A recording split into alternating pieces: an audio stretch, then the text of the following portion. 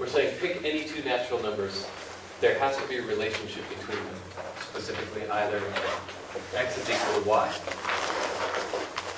or, let me make sure I get, yeah, same as Landau. X is y plus u, or y is x plus v. One of these three things has to happen. She calls them 1,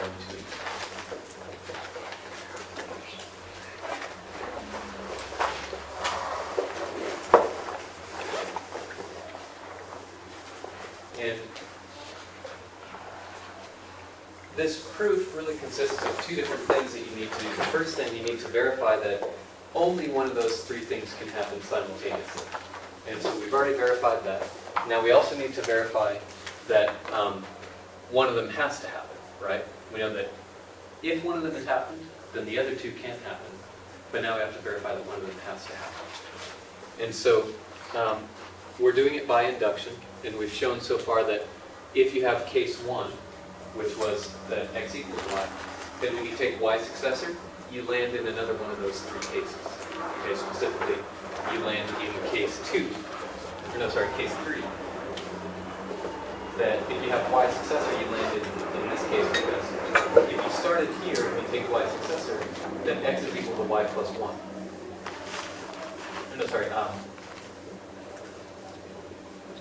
did that proof run? It said, when you take y successor, yeah, you've got case 3. We assume that 1 and 3 held in that 2 That was to show that only one can happen. So only one of these three. Now we're saying, if this equation holds true, and you take y successor, do you land in another one of these cases? And you do, right? Because if x is equal to y, then y successor has to be y plus 1, which you have then landed in case 2.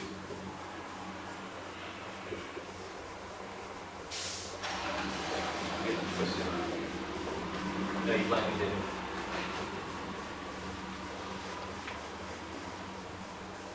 I'm just going to sneak peek at the proof. Because these proofs are kind of slippery. And you get more different. Why? Yeah, you might go to start. So let y be an m. Assume that x is equal to y. Then when you take y successor. Oh, that's right, yeah. So yeah, you're equal to y plus 1. But y and x were equal. And so wherever you see a y, you can replace it with an x. And so you land in case 3, because y successor is equal to x plus 1. Okay. So we've proved that if you start here and you take y successor, you land back in one of these cases. You land back in case 3. Y successor is x plus something. Okay. So now we're going to say, consider case 2.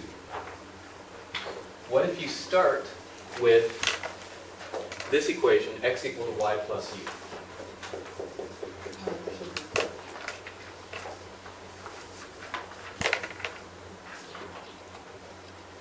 Then we want to know, when you take y successor, will you land back in one of those three cases?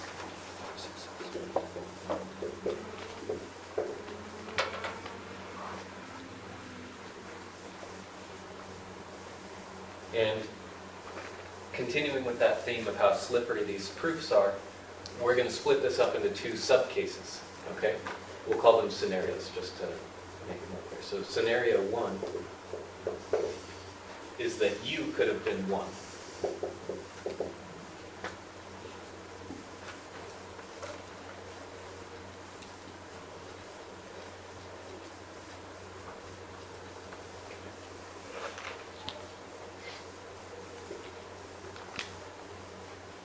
And we're assuming that we're in this case for y.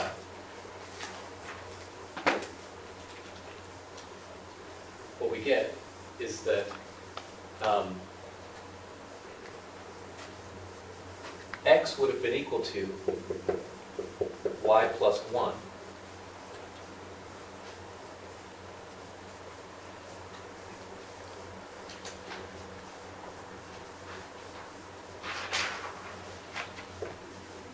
Which is simply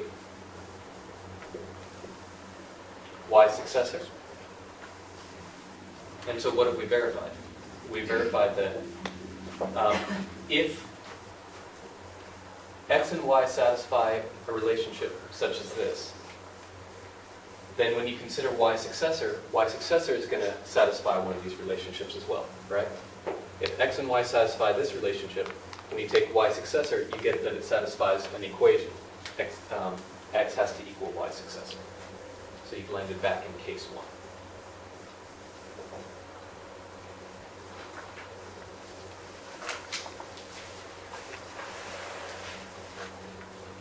Right. X is equal to y plus 1.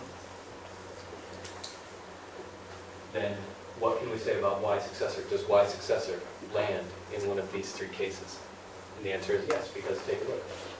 X is equal to y plus 1 by assumption, but guess what? That's just y successor. So that says that y successor has to equal that natural number x.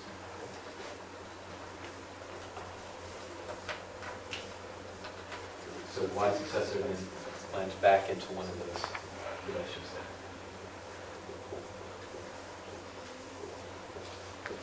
Scenario 2 is that that u is different from 1.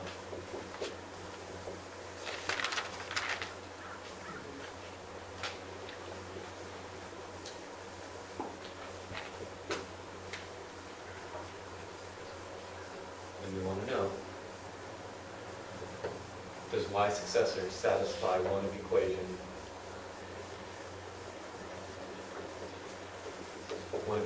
1, 2, or 3?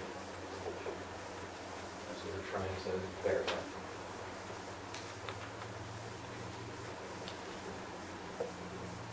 Okay. And the answer is yes, it does. But the way we see it is a little bit slippery.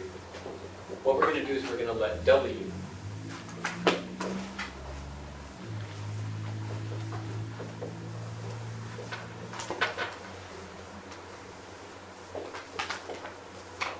be the predecessor of U.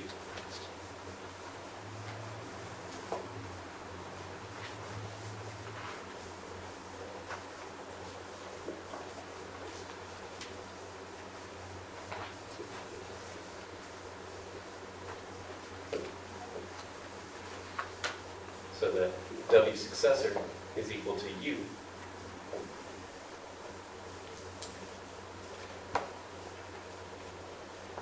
But what is this? W successor, that's just, I'm just trying to follow the order that Landau has there. 1 plus W. W successor is 1 plus W. That's true by definition.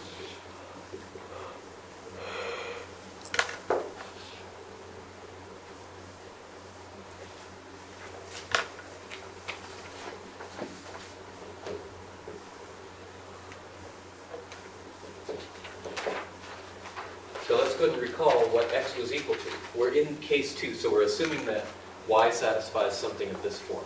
Right? X and y have this relationship that to get to x, you take y and you add a little bit. Right? Then what we can do is we can say, let's go ahead and think of x as it's been assumed, which is that we're assuming x satisfies this relation. Right?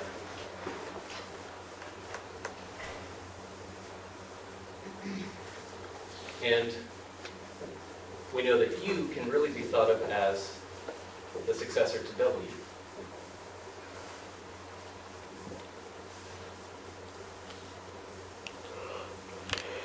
And the successor to W can really be thought of as 1 plus W. So this thing, we write it as 1 plus W.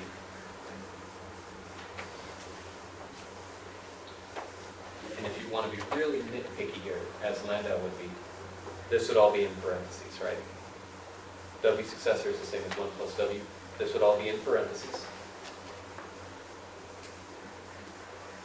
And then the associative law says we can regroup terms.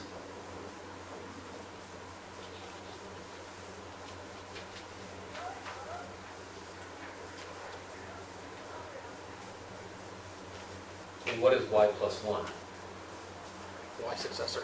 Yep. Y successor plus W. And so, now you'll notice that we've landed back into one of those 3 cases that we're trying to verify holds. Between, you fix an x is fixed this whole time. And now you say, let y be such that one of these holds. you want to know that when you succeed y, when you take y successor, that you land back in one of these cases where x is the same x that was fixed initially. Okay? And so we started here. We said, suppose that we're in this equation, and suppose that we're looking at this y successor. What we can do is, we can, to generate that y successor that we want, let's go ahead and just peel off a term from u. Regroup that term with y, and that gives you a y successor. So that tells you that y successor then has to satisfy one of these relations. You land right back here in case 2, right? This is equation 2, where it says that x can be thought of as y successor plus a number. Okay. So just a brief recap of what we've done there. We said, if you start with x equals y, and you take y successor, you're going to land back in one of these 3 cases. What did we find? If you set x equal to y and take a successor, you land in case 3, because y successor is 1 more than x, right? So we're done there. Whenever you start with this equation and succeed, you'll land back in one of these 3 cases, right? Then we move to the next scenario. We say, suppose that you start with this case. In this case, we broke it up into 2 pieces. We said, suppose that u is 1. If u is 1, well, guess what? You get y plus 1 is x, or in other words, y successor equals x. So that says that if x and y satisfy this relationship and u is 1, then y successor has to satisfy one of these 3. Okay. The next case said, suppose that u is not 1. If u is not 1, then you had a predecessor. So what do? You peel off 1 unit from that predecessor and group it with y, so that now you have y successor. And guess what? Now you've shown that it satisfies one of these equations. You peeled that sucker off and grouped it with y, so that y successor plus some number w has to equal x. So you're again satisfying one of these 3 equations. So that takes care of case 2. Now, case 3, suppose that this equation holds.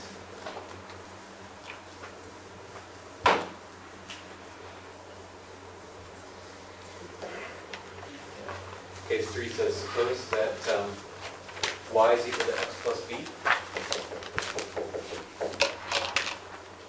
We're fixing x, but now we want to consider the successor to y.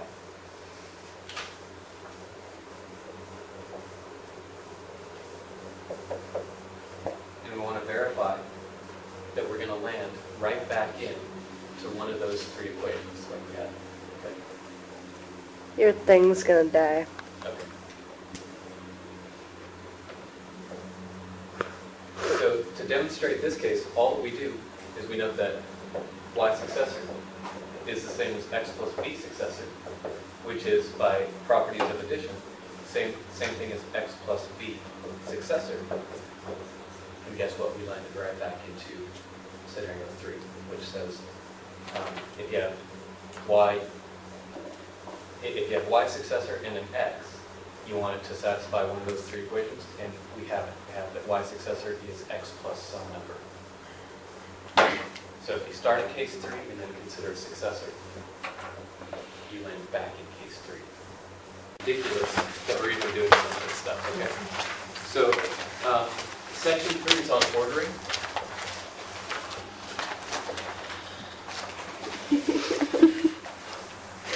I feel like today was really productive, by the way. You guys feel like you got a lot of Yes. Yeah, So just say it's helpful. What? Just say it's awful. Oh, I think it's awful. Damn, that's terrible. I feel better. Yeah, definitely. So definition, let x and y be naturals.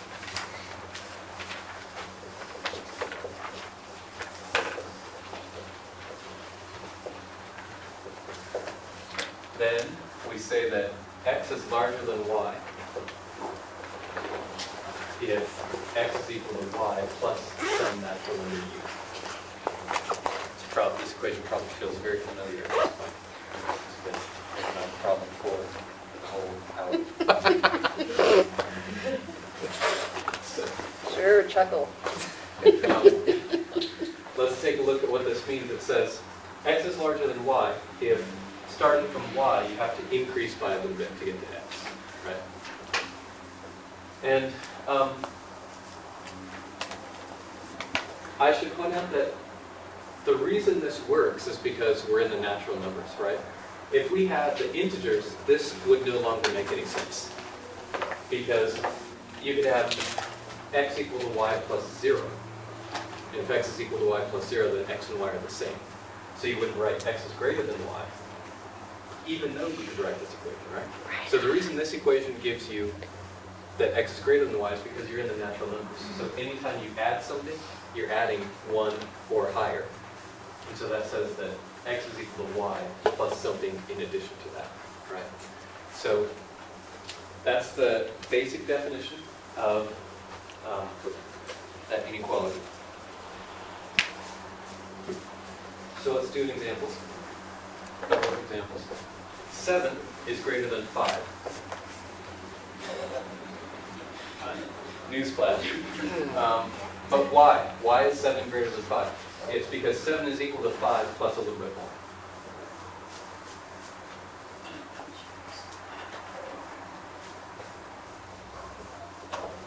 "13 is greater than 9, because 13 is equal to 9 plus some. 9 plus 4. Right? So that's what it means to be greater than, and 7 is greater than 5 whenever you have to add something to 5 to get to 7. And that's the proof? No, those are just examples of what that definition means and why it makes sense to use that symbol greater than. So one thing that I'd like to point out, and this may sound a little bit silly, but think about it for a second and you start to realize it's true. We have not yet defined the symbol that points to the left.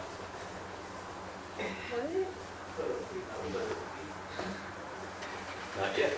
We have to define it. And that's what I mean.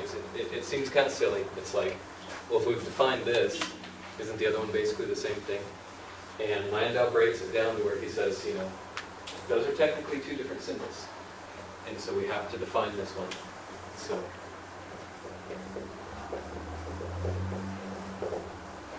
and let me just verify, does he call this? Yeah, so this is definition 3. We say x is less than y.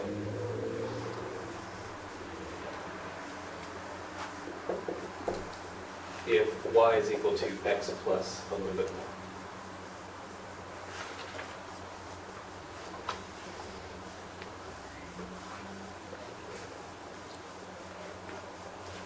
Can you repeat that? If y is what? X? I just want to get your verbiage down. Y is equal to x plus something more. Thank you.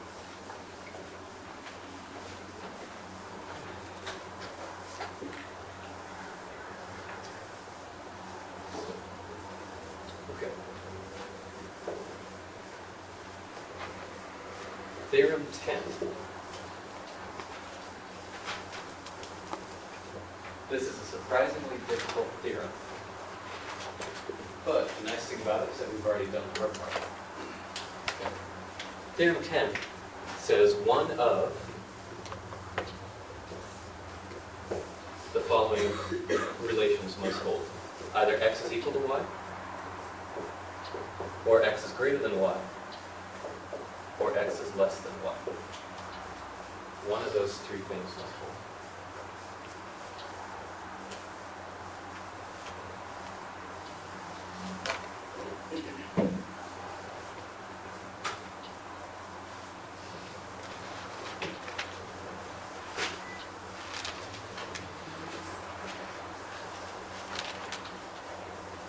So, I've mentioned already that this is a really difficult theorem.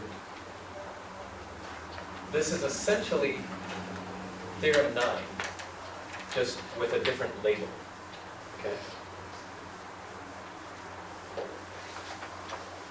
So we're going to compare Theorem 10 to Theorem 9.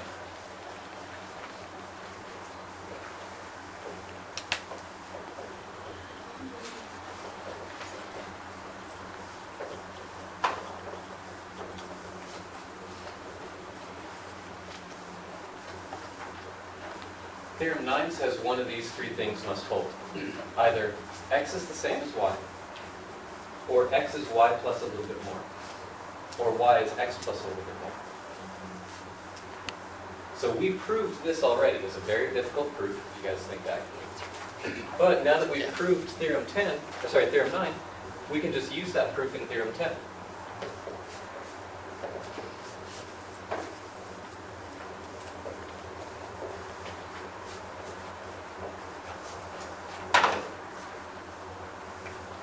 So to prove Theorem 10, all that we do is we note that by Theorem 9, one of these three cases must hold. X is y, or x is y plus a little, or y is x plus a little. Isn't this?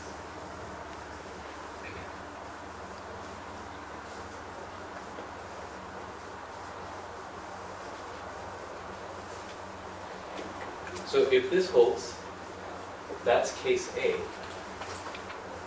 from Theorem 10.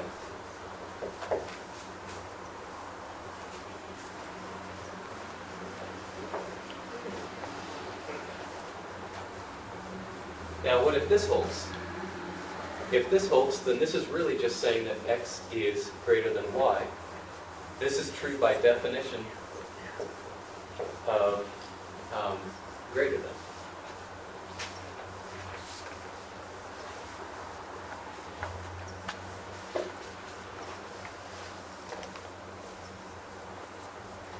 And if it's this case, then what this is saying is that x has to be less than y. And this is true by definition of less than. So we did all the heavy lifting back in Theorem 9.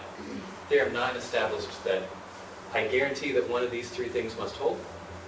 And then we just introduced these new labels called less than and greater than.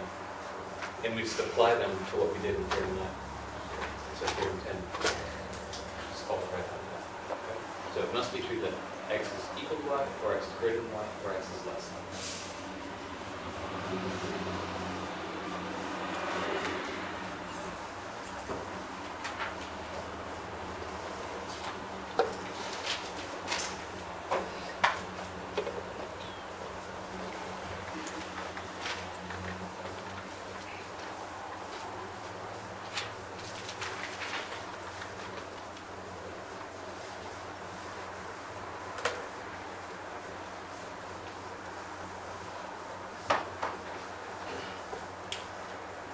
So theorems 11 and 12 in Landau, we're just going to combine them because they're so minutely different from each other that you can basically do them simultaneously.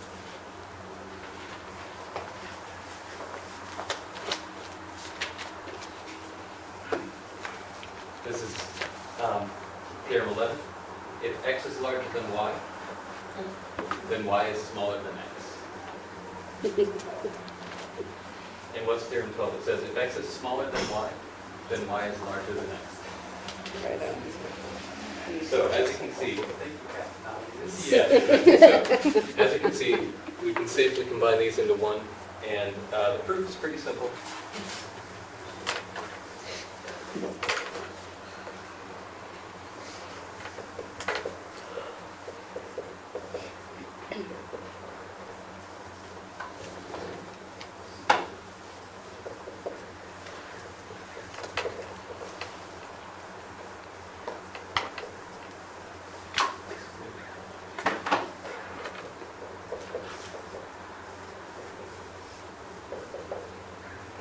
So the proof is pretty simple.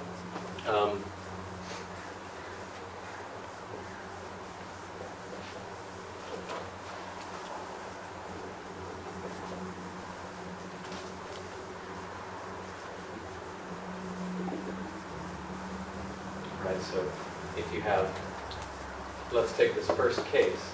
If x is less than y, that means that y is equal to x plus some number b.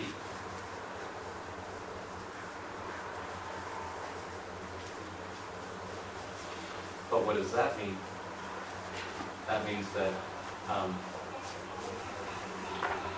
y is greater than x.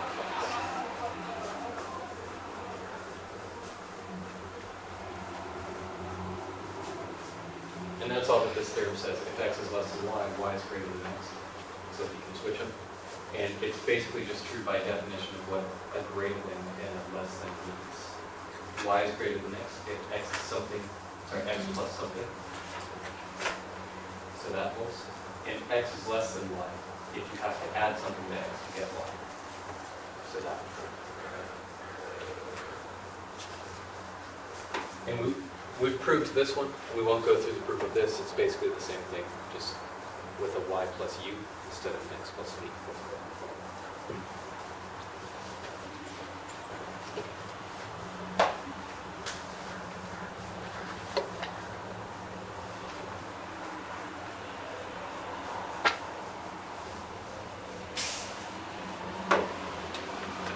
Alright, so that was theorems 11 and 12.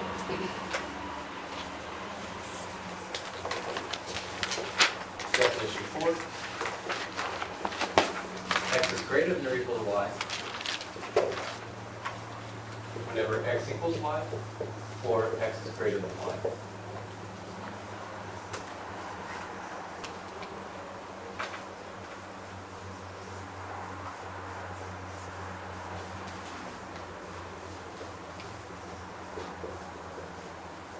Definition 5. X is less than or equal to y whenever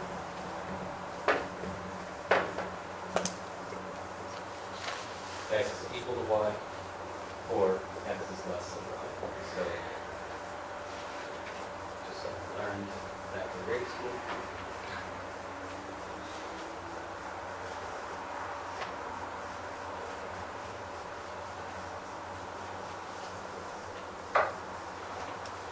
And theorems 13 and 14.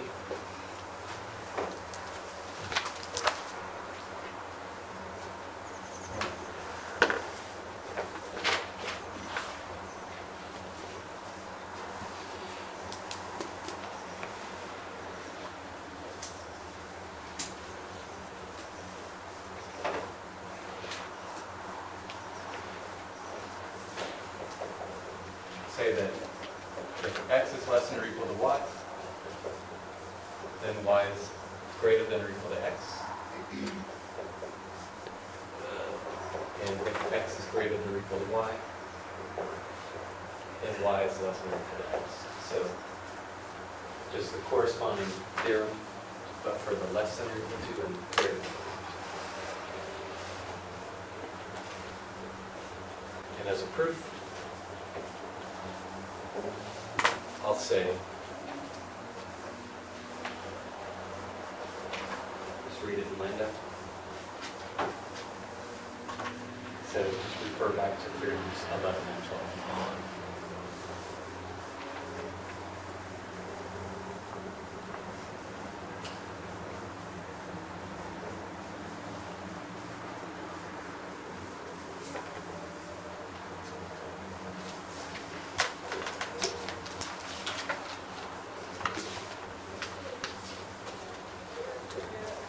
So those are, painful in how obvious and how seemingly unnecessary they are. Right? So now we're going to move on to some.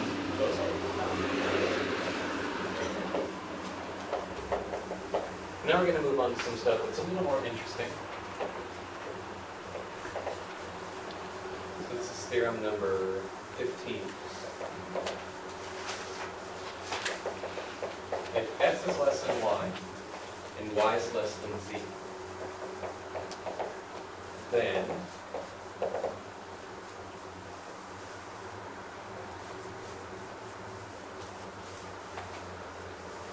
X is less than Z. yes, x less than y less than z, so x is less than z.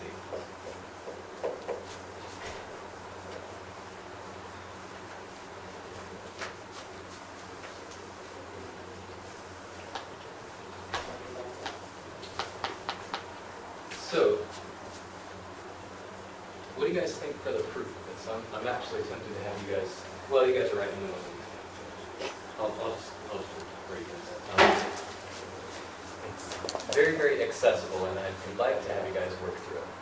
But we'll just go through it. What does this mean? Sometimes it really helps to start at the end and work your way backwards, okay? We want to demonstrate that x is less than z. So I'm going to use this notation here, WTS. It's an S. WTS says so we want to show that x is less than z, meaning we want to show that z is equal to x plus something more. We'll call it a. If we can show this, then we've done our job, right? Because we've shown that x is going to be smaller than z. So it very often helps to start at the end, and we want to work our way towards this destination. Okay? So let's start here. X less than y.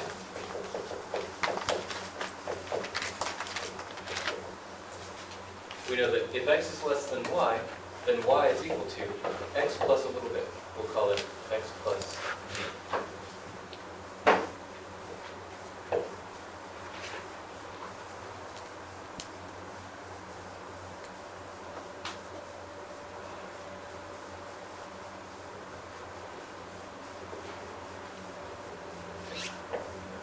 And we also know that if y is less than z, it's less than z,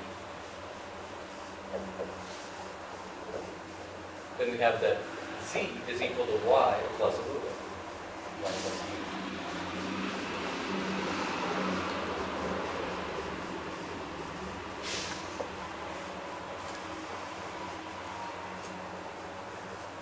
And so here's the magical step.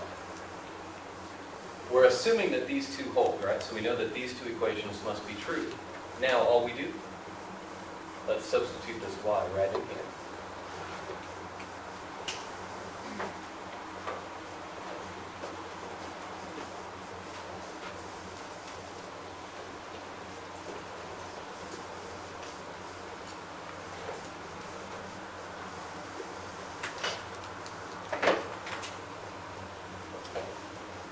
And what we have is that z equal to y plus u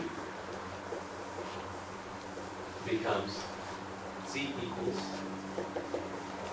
y, which was x plus v plus u. So that was just by substitution.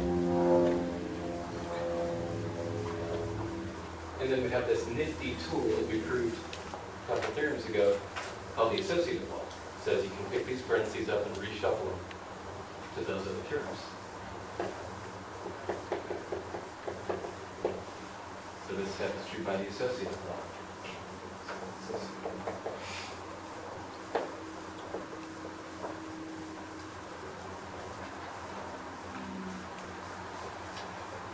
But what have we done here? We've verified that z is equal to x plus some other number. Right? That's just some number. And so we have that z is equal to x plus some number. So it says that z must be larger than x. Or I guess we should write it as x must be larger than z.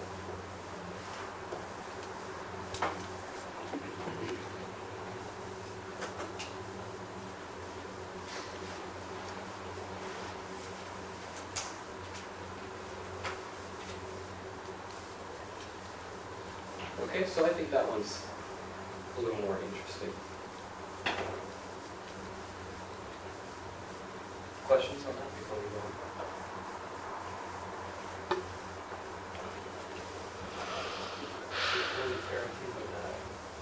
Tarantino, what's that mean? Started at N, back to N. Oh, okay.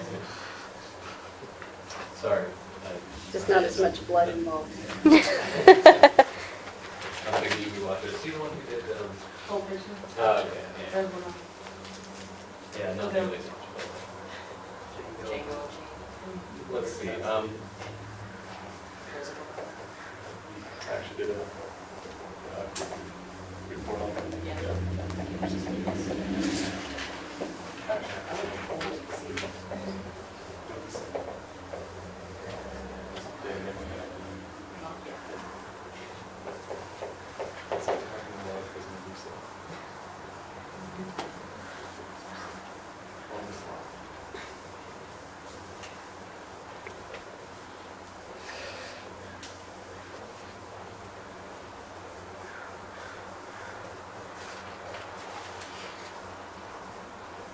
So this is pretty believable, right?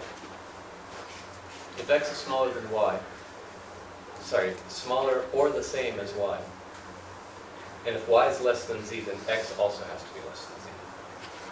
Pretty easy to do, right? For this one, we're going to skip the proof. I'll probably assign it as a homework exercise at some point.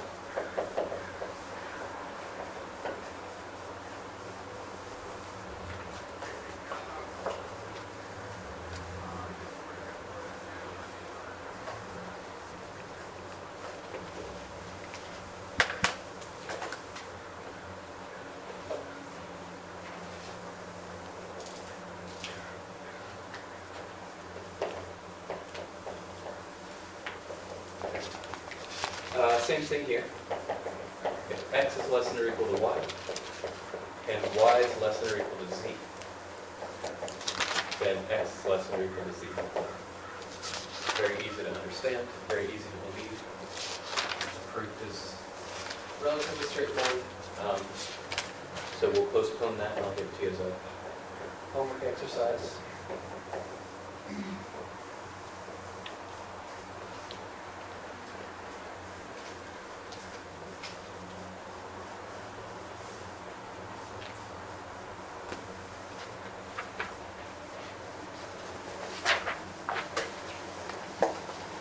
Questions on the interpretation?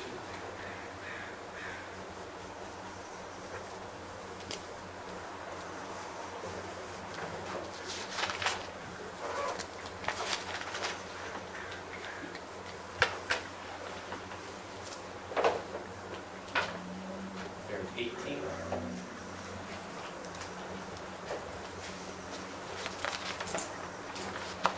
X plus y is greater than x.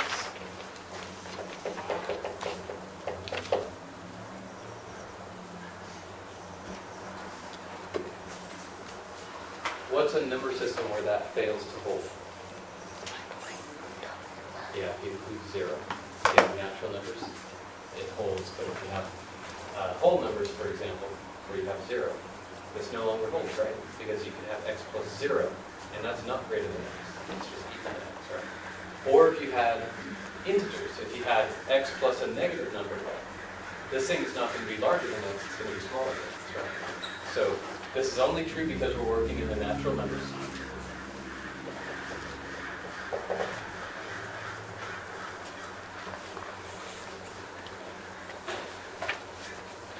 And the proof here is kind of tricky. What do we need to do? So NTS means need to show.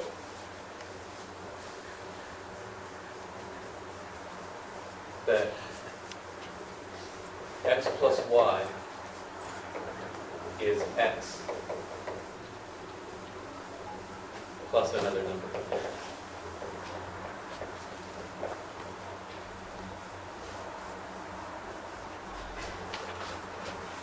So that's our definition of greater than, right? Is, you know, say that y is greater than x means that y is equal to x plus another natural number. So if we're trying to show that this thing is greater than x, we need to show that this thing is equal to x plus another number.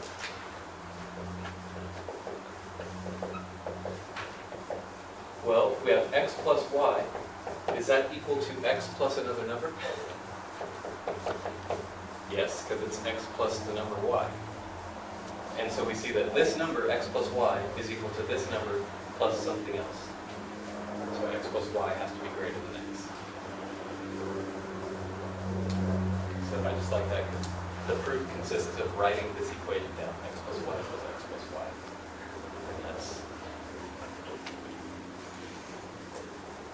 And that's even what Landau does. See, they're on, what number is this? 18. Yeah, that's his proof. X plus y equals x plus y.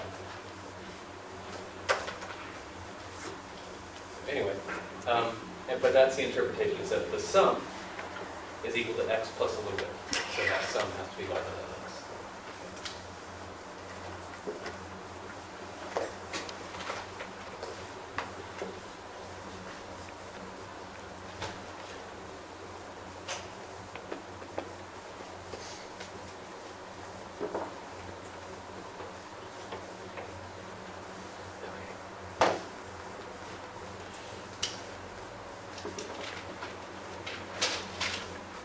19.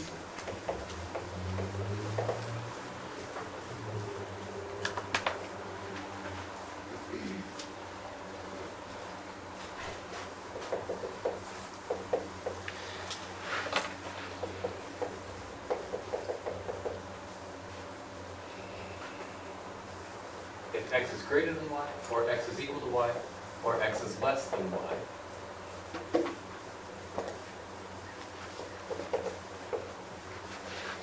then x plus z is greater than y plus z. Or x plus z is equal to y plus z. Or x plus z is less than y plus z. So this case corresponds to this case. This case corresponds to that case, and on to this. Right? If you add a natural number to both sides of an inequality, the inequality stays true.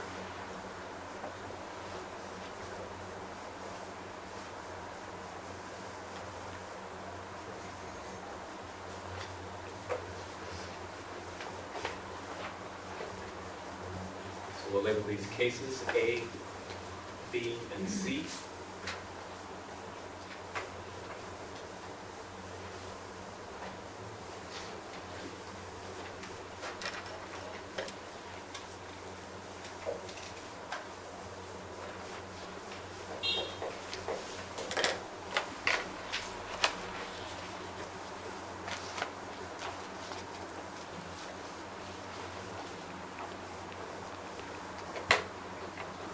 So for case A, let x be greater than y. That's where we're starting.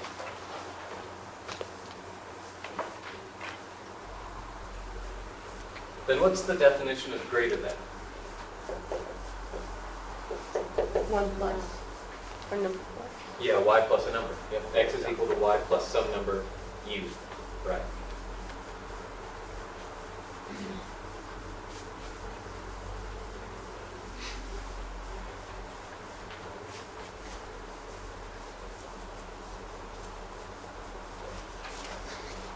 So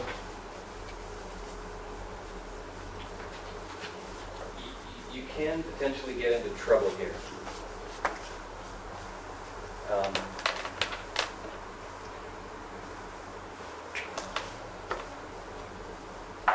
I kind of wish we proved part B first, but you know, we're in part A, so we'll just keep going. You can potentially get into trouble here. So let me be careful. And we're going to say, note that x plus z is equal to x plus z. That's true just because it's the same thing on both sides, right? And the only reason I'm writing this equation down is there's a little technical detail that I just want to make sure that I cover my butt and don't get into trouble with that technical detail. So we're going to write this really obvious thing. And now let's substitute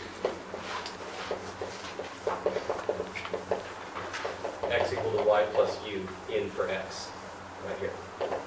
So we get x plus z is equal to, x is also equal to y plus u. Okay, so this thing here is getting replaced by y plus u.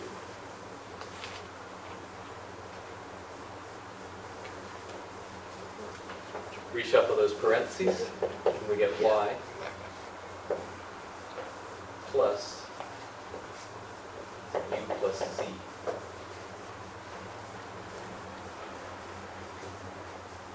Oops, no, I'm sorry, we didn't want to do that just yet. We want the commutative line.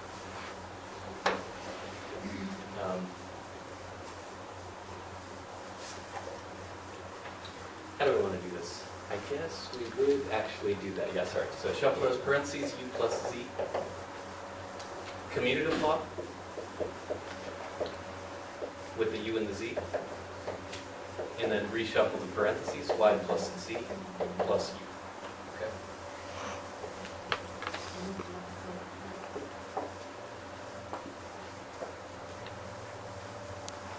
Then what have we shown? We've shown that if you have x greater than y, then x plus z has to be greater than y plus z, because x plus z is equal to y plus z plus a little bit more. Okay. So I guess we're out of time. Yep.